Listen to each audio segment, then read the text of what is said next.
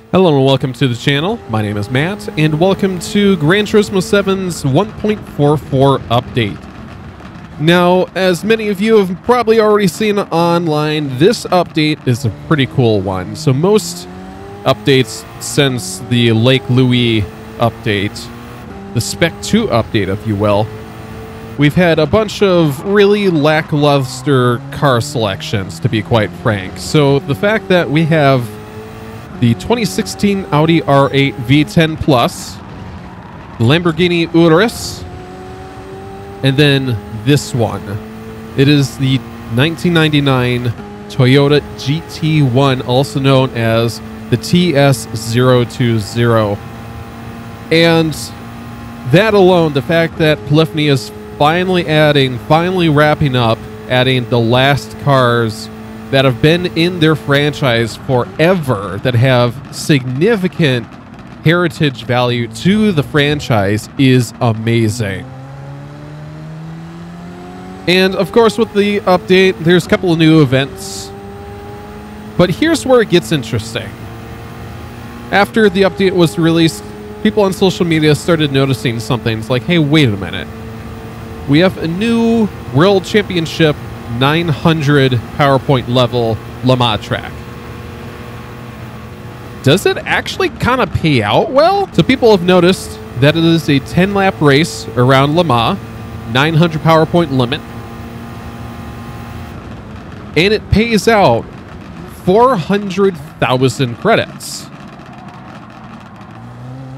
Which, as far as payouts go, that's actually pretty significant.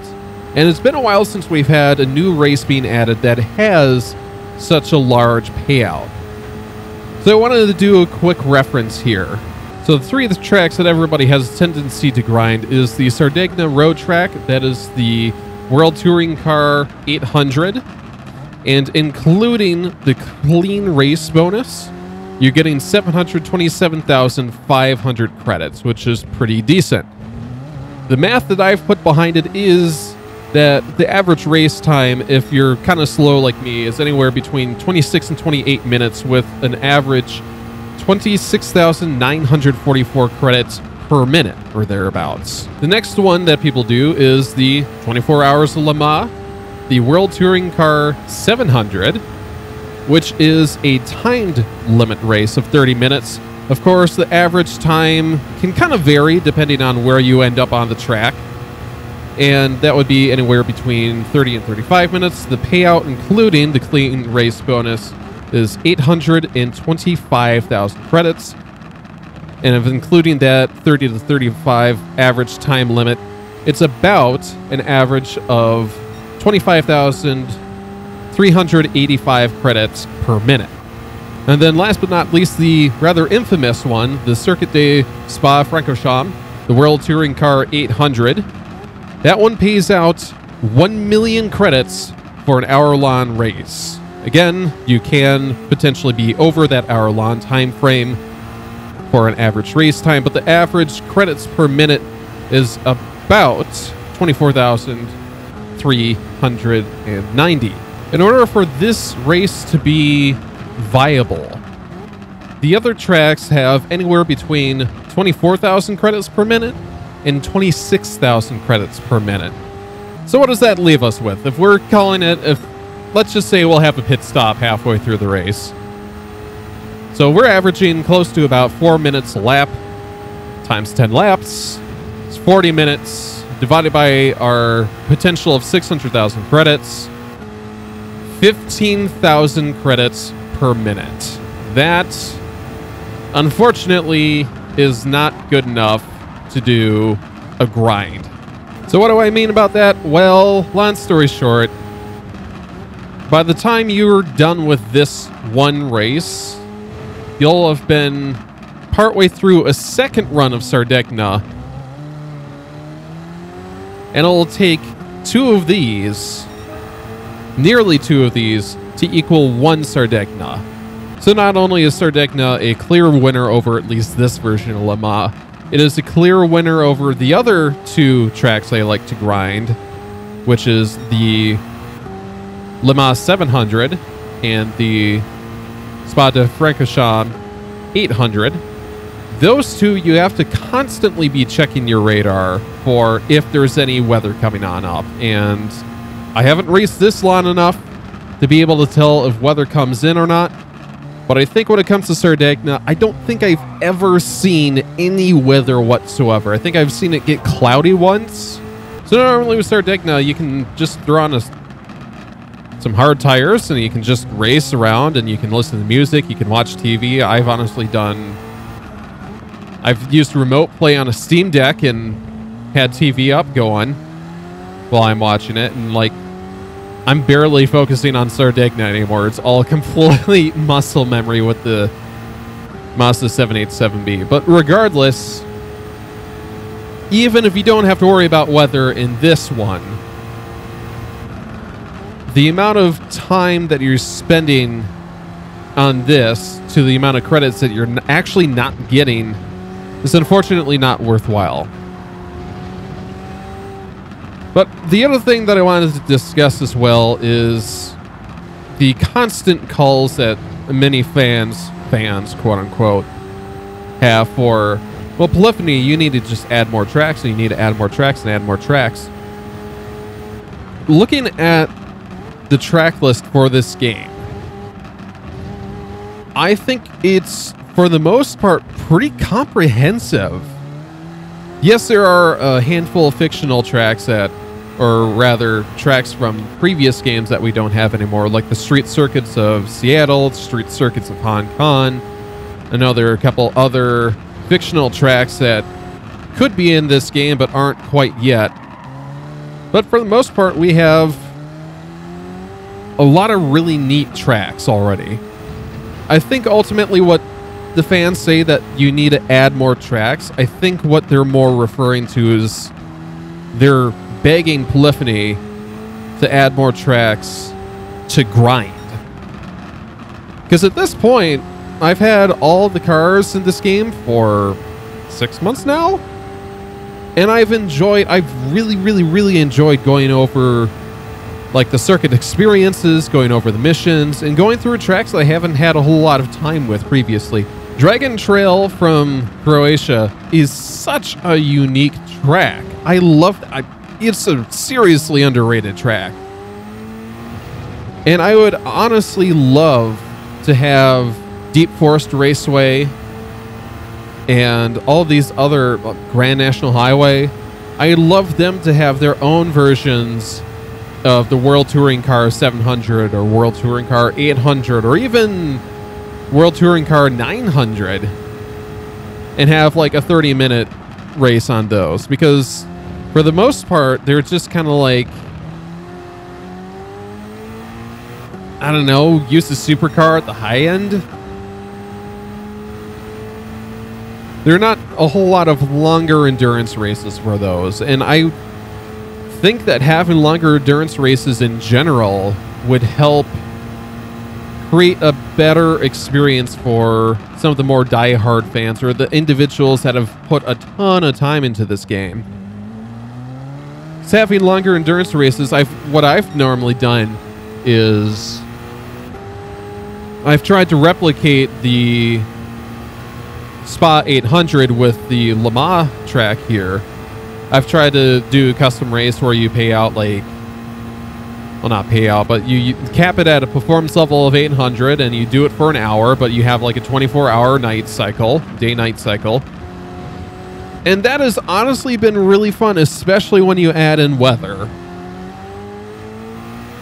So I'm glad that Polyphony is adding more Le Mans tracks, or more Le Mans variations, where you've got this higher end, the GT2 bracket, and then you've got the Le Mans 700, which is mainly the GT4 bracket.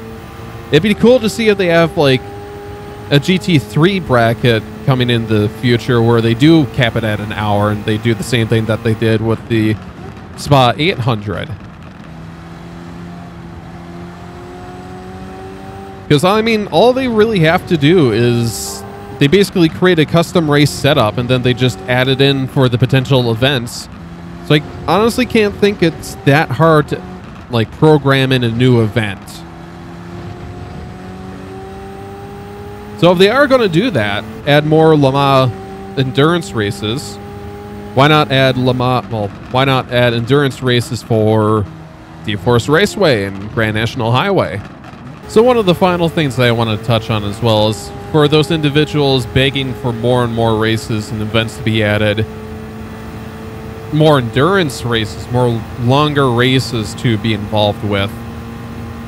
Honestly, at this point, I think Polyphony have probably done enough, because they're probably missing out on an entire race mode. That is the Gran Turismo 7 Sport mode, which ironically I've actually just started recently, like really getting into.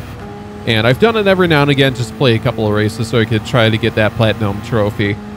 And I think if you really dive deep into the sport mode and do the daily races and make sure that you do it on an actual daily, if not weekly basis, I think you'll get a lot of enjoyment out of it. Yes, of course, there's going to be a lot of rammers, a lot of, people like that. But I've noticed all in all, when I've been doing it, I've tried to be pretty reserved, very conservative when I'm like near a pack of drivers. But then there are times where, like, when I get into a one-on-one duel with somebody, I try really hard not to hit them. And man, it is some of the most rewarding driving I've ever done in this game. Because in most parts, it's like you're facing AI that are completely like oblivious to your existence. They'll keep on going on a racing line and they'll just like pit and maneuver you because they just don't see you, which is weird because this is a game where you're driving and they're supposed to drive around you to create that immersion. Regardless, the sport mode has been really fun in my mind. So for the people that are begging for more and more races, just go play online. And I just remembered that part of their argument may be that they can't afford the PlayStation Plus membership. And to be honest, I don't blame them. I'm still using my purchased all at once year-long membership that I got last year that I bought for less than $60, and now it's already well over $80. So yes, I will sympathize with those individuals who just physically can't afford to do online mode. I don't blame ya. But I do think there is some merit there. If you do want to like try picking up PlayStation Plus just for even a month, just to really dive deep into sport mode, I think you guys really will enjoy it, especially as of recent. I've had, like I said, I've had some very good lobbies that, yes, you'll get one or two people that are constantly dive bombing, constantly hitting the walls, constantly doing whatever. But with at least Daily Race B from this last week, where it's on Grand National Highway and you're in a GT4 car, I love that because it had such severe penalties. If you just like barely go over a track limit, it gives you a half second. If you touch the wall, second and a half. So it kind of forces you in a way to drive better, to drive really conservatively in some cases, because if there weren't any penalties, you'd just be dive bombing people. But at this point, I'm just rambling. Try out sport mode if you can. If you can't, I understand. If you can't afford sport mode, I genuinely advise to try out either doing the circuit experience or at the very least trying out like custom events on tracks that you haven't played much of. Like there are so many tracks in like Japan that I haven't touched in a while. There's so many tracks in America that I haven't touched either. With that in mind, can you imagine like an endurance event around Interlagos? God, that would be really cool. All right, and here we are, one giant ramble fest, and 10 laps later, we are here, finally going across the line. If you guys quickly notice before I go over the line, I actually decreased my average lap time quite a bit by going on field mode 1 and then doing some soft tires. So I don't think, as you can tell, we're at 38 minutes. If I really went on soft tires and really worked on fuel saving on fuel mode 1, I think 3.5 minutes lap is fine. Times 10 laps, we're still looking at nearly 34 minutes. So yeah, that's still not good enough, unfortunately. Apparently, I didn't even get my clean race bonus either. Oh, I wonder if it was because I hit the stupid bollards. So there we are. As much as we had all left this new event to be another grind race, I'm actually kind of glad that it isn't, because it focuses on just having a good time, in my mind. When it's now over 35 minutes and the credit payout still isn't, it's going in a better direction. It's not the highest payout, but it's definitely not one of the lower payouts that we've seen too. The fact that custom races are still, you race for an hour and you get 15,000 credits is still an absolute insult. So I'm actually quite glad that we got another okay-ish payout race, because it means that when you do this race, you're trying to enjoy yourself. You're trying to have good races in the World Touring Car 900 PowerPoint limit, in the GT2 bracket specifically. So I'm fine with it. So let me know down in the comments section if you agree with this, if you disagree with this, if you enjoy this track, if you don't enjoy this track, if you enjoy this event, if you don't enjoy the event, and primarily if you enjoy the new cars that came out. I actually had a blast with that Toyota GT1. Super planted, handles really well, very pointed in the front end, and actually not too bad. Is not too much oversteer in the rear. That only got a little bit wobbly when the rear soft tires were kind of degrading there. But again, let me know down in the comment section what you guys think.